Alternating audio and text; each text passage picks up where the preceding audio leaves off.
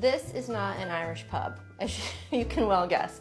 When my husband's like, I really want to build an Irish pub in the basement, let me tell you what, it was a cement, dirt basement, and I did not see his vision and didn't appreciate it either.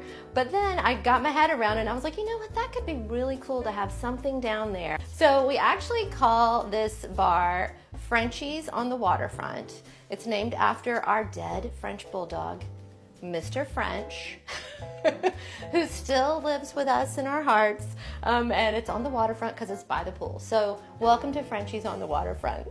Best part about, I think, the whole space is the kegerator, which not only has beer for the beer drinkers, but also has rosé on tap.